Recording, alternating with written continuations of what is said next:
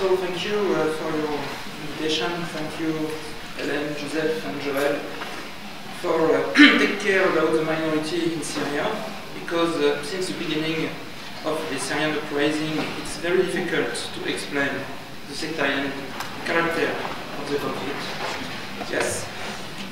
Of course, the sectarianism is not the only root of this conflict, but quickly, sectarianism became the major cleavage in Syria.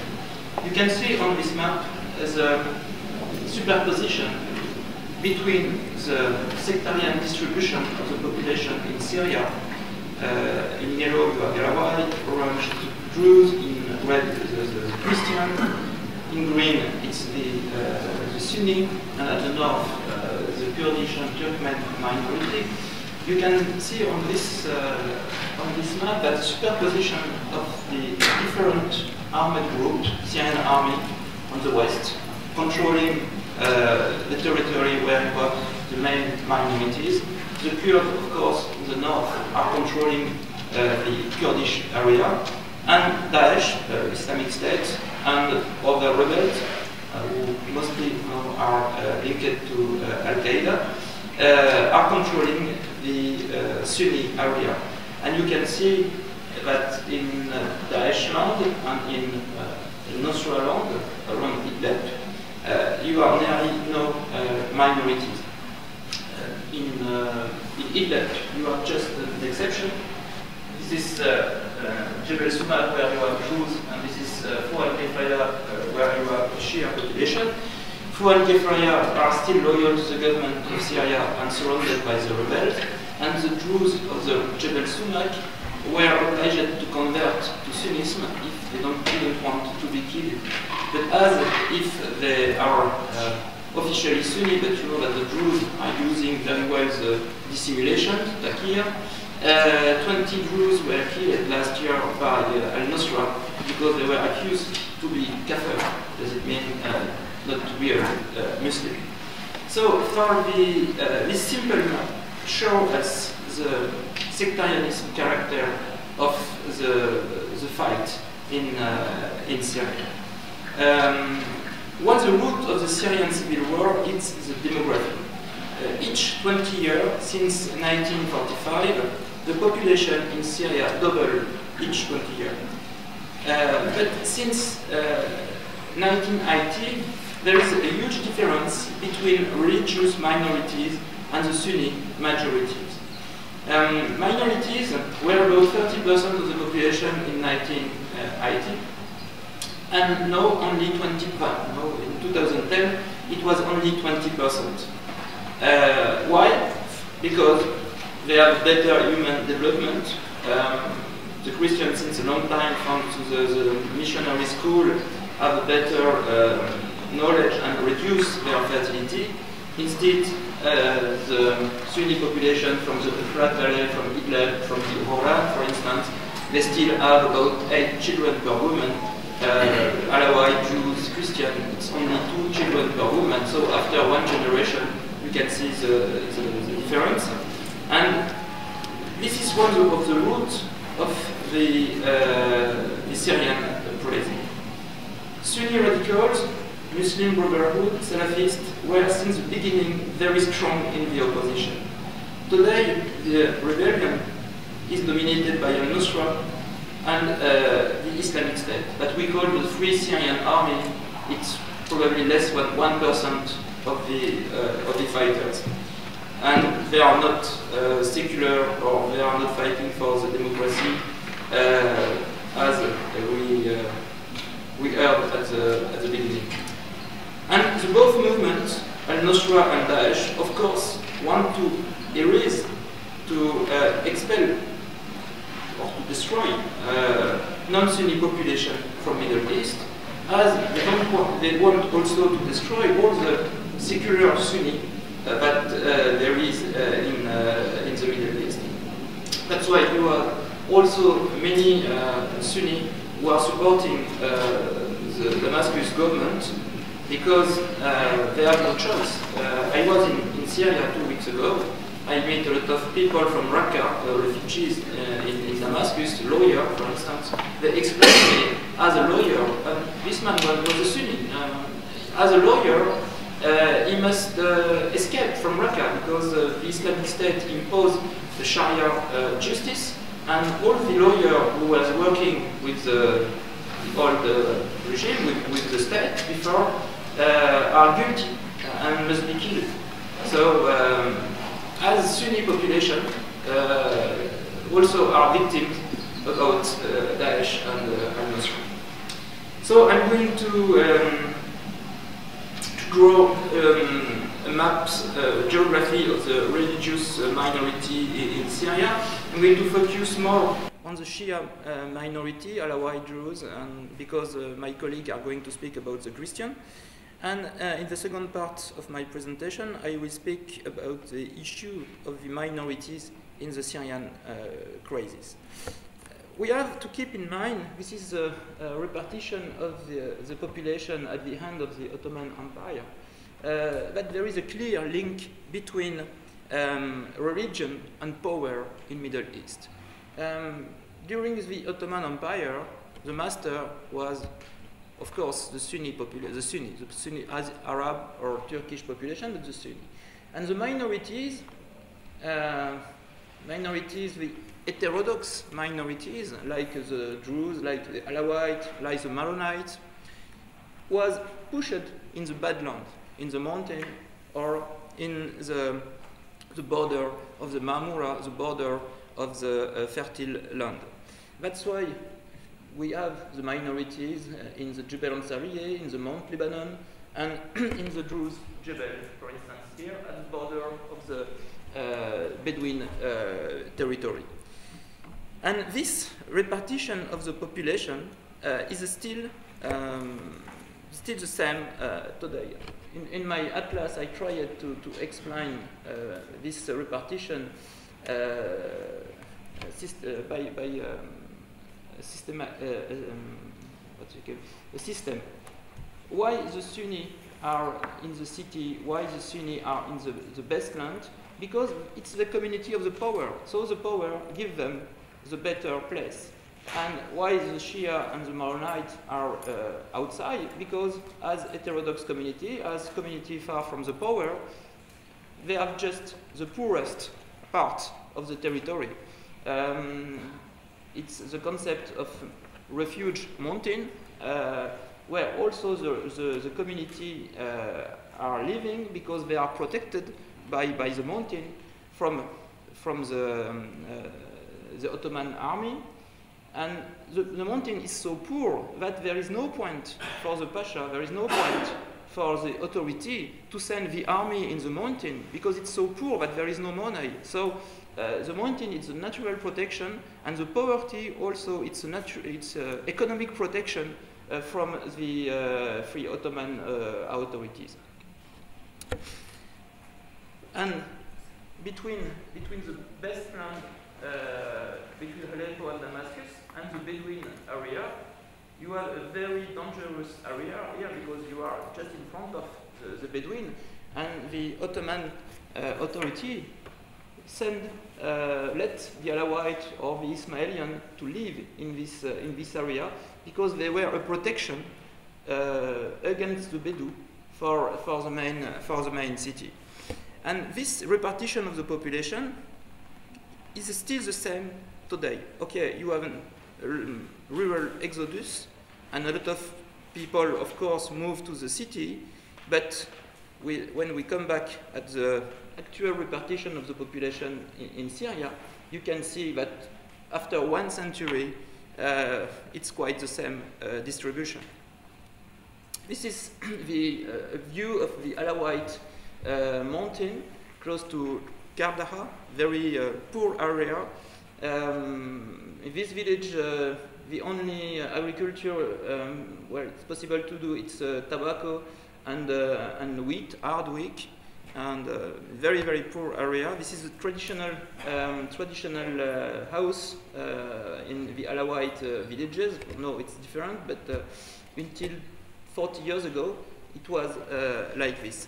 And when you are in the Alawite mountain, when you speak with the people, you understand why the Alawite are supporting Assad regime. Because as many people said me, they are living now in Damascus, in Tartus, in Latakia, they are civil servants, they don't earn too much money, but in comparison to this situation, who is in the memory of the Alawite people, they said me that we don't want to come back to the mountain. That's why we are fighting, because we want to stay in Tartus, we want to stay in the city, we want to keep our level of life. The French mandate and the British mandate, when they came in Syria, Lebanon, Palestine, and Jordan, used, of course, this sectarian division, and France created Alawite state on the coast, where the Alawite were the majority of the population. Lebanon also was created by France with a majority of Christian. Lebanon was created as a refuge for the Christian of the Middle East. In 1936, the Alawite, the Druze state, and the state of Syria were unified, because the Alawite and the Druze probably was not so enthusiastic about ethnic state.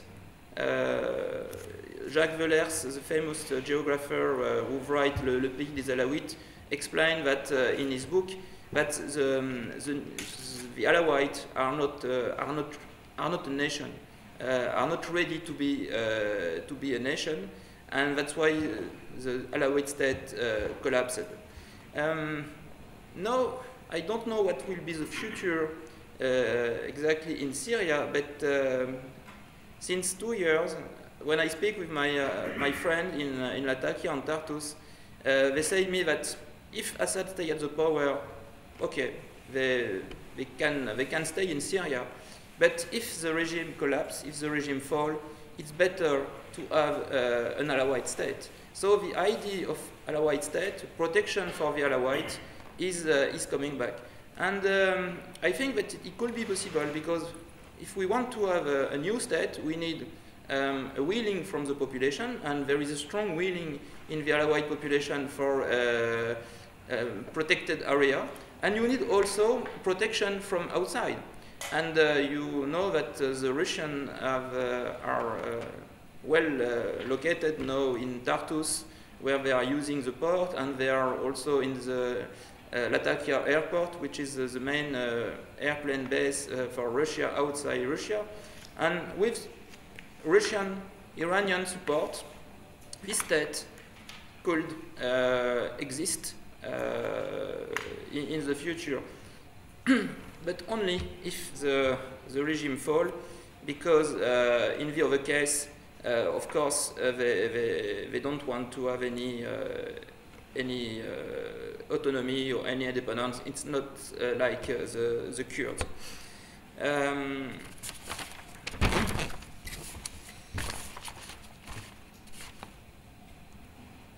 This is the repartition in 2010 the population in Syria. Alawite was about 10%, and you see the clear majority of the population is Sunni, 64 Arab Sunni, 64%. And with the demographic trend that we have in Syria, what we had, because of course with the war, it's different now. After in 2020, the Alawite should be only 7%, Christian 3-4%. That does it mean the religious minority only 15% of the population. It's a problem for the regime, because the regime is using, since Hafez al-Assad, the Alawite in the army, in the intelligence service, as a civil servant. About 90% of the Alawite are working for the state, in the army or in the industry, the administration. And the Alawite are the real backbone of the regime. It's classical exchange of clientelism.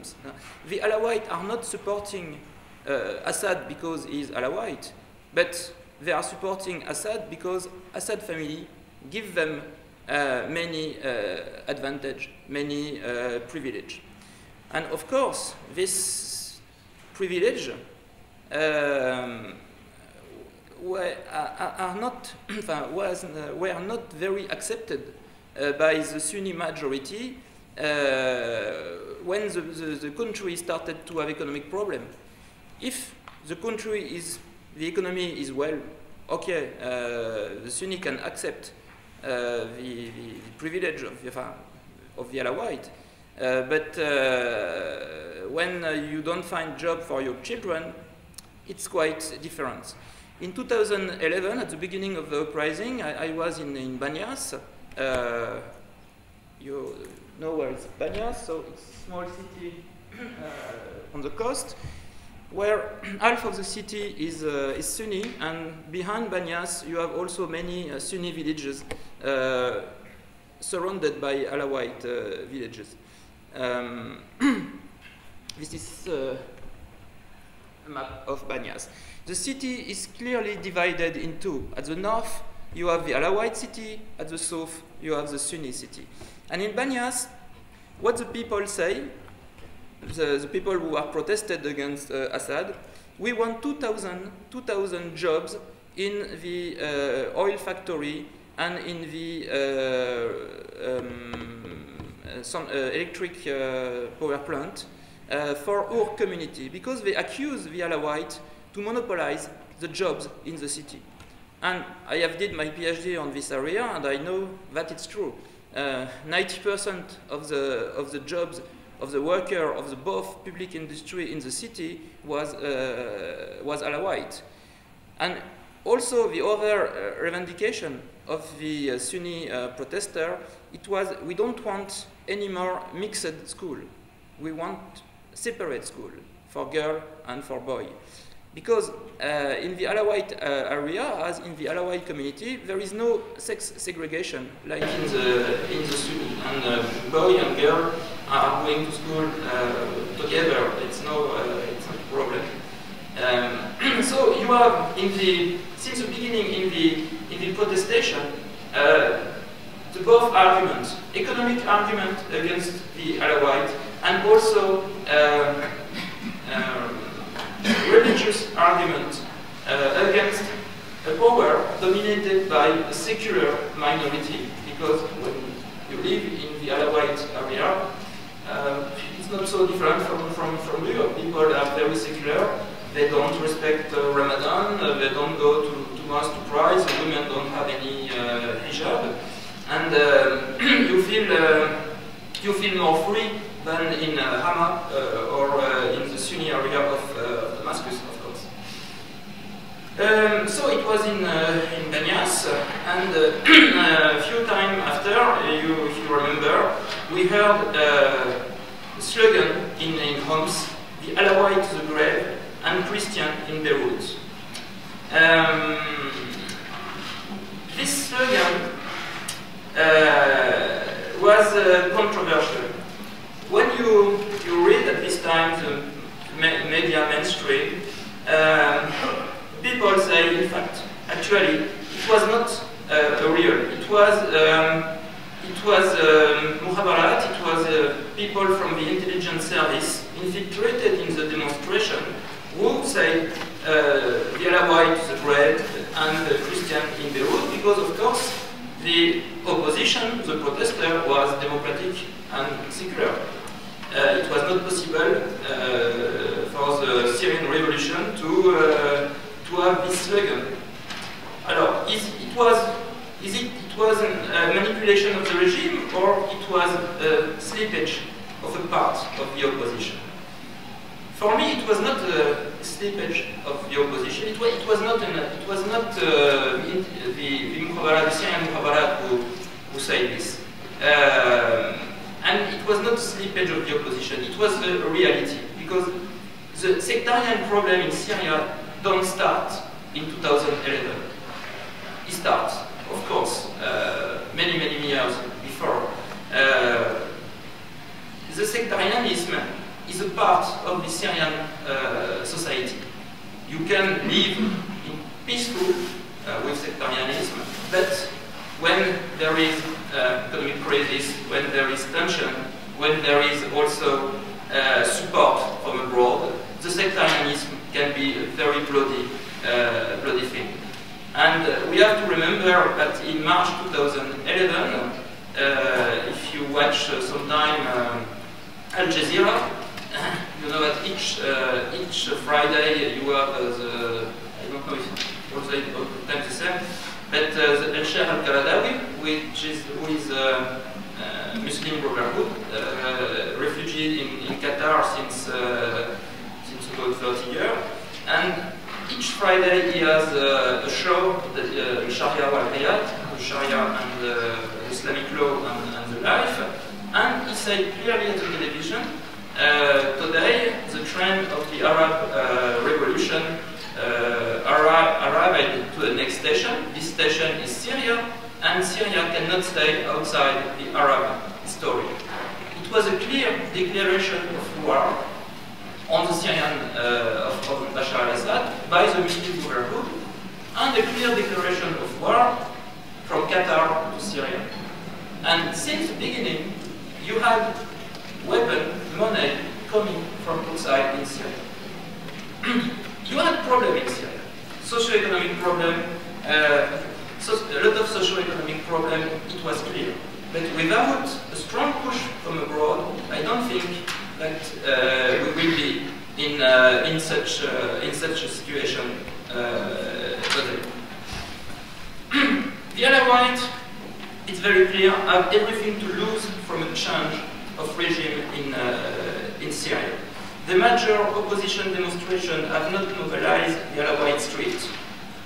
You have some opponents in the Alawite community. Aref Dalila, for instance, it's an academic jailed for 10 years because he was very criticized against the regime. In the 1980s, you have some Marxist group ruled, for instance, by Riyad Turk, Communist Party of Communist Action, recruiting a lot in the Alawite population. But in 2011, the situation was very different. There is no more Marxist opposition in Syria. All the Marxists that you have are very old people, like Georges Sabra, nearly 70 years old. And in the youth, you don't find any more Marxist opposition. So I have to go far. The conflict. So I said that the Alawites have everything to lose from a change of regime in Damascus, because who will reach the power? The Islamist, the Sunni majority, and it's sure that all the Alawites who are in the army or who are in good place in the administration should be removed by the new regime. And moreover, the Alawite population is afraid about vengeance from the Muslim Brotherhood after the Hama massacre in 1993, and after 5 years of very bloody war, they have no illusion about national reconciliation or something like this. Few Alawite massacres, like in Aramo in August 2013, show that the Alawites will not wait any mercy from the opposition.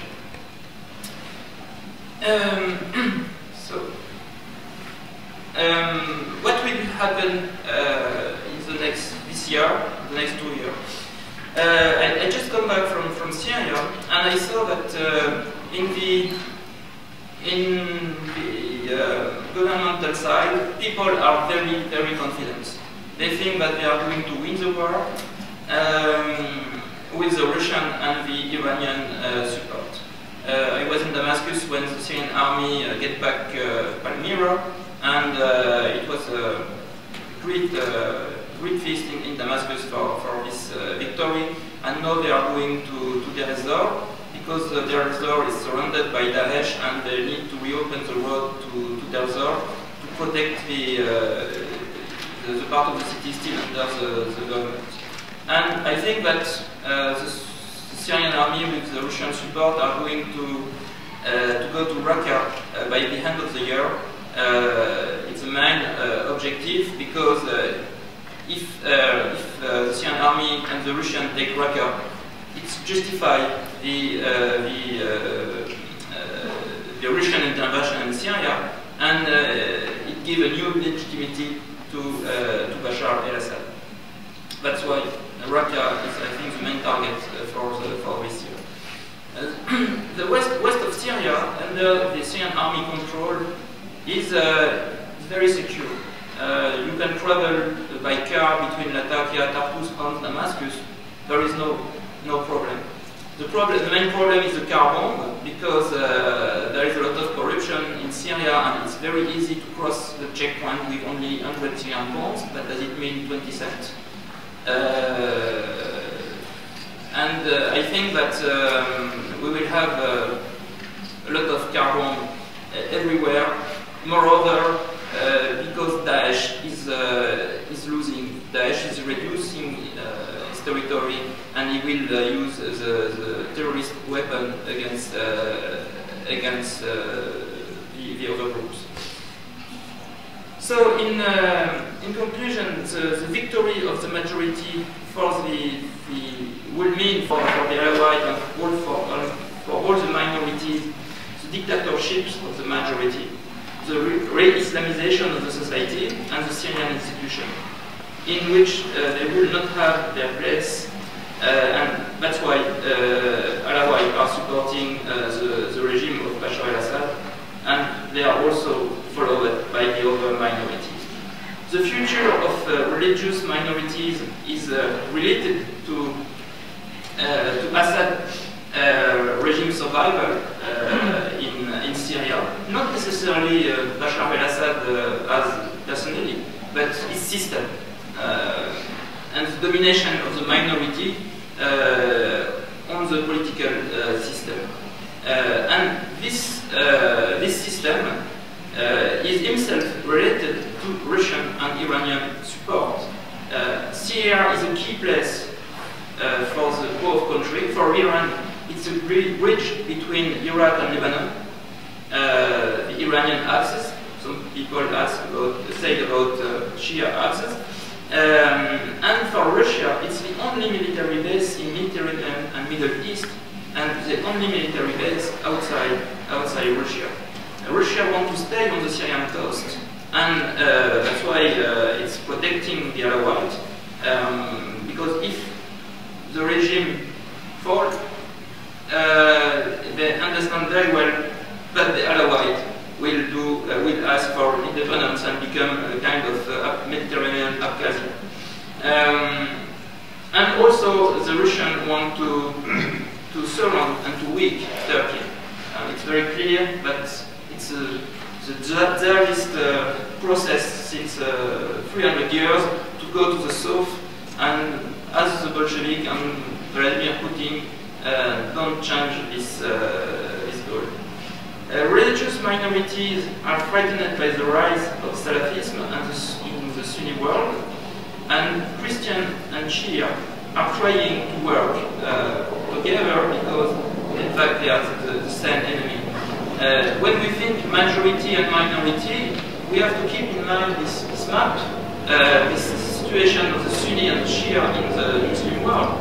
The Shia is only 10% of the Muslim, very concentrated around Iran, and all the minority in Middle East are very afraid about this sea of Sunnism.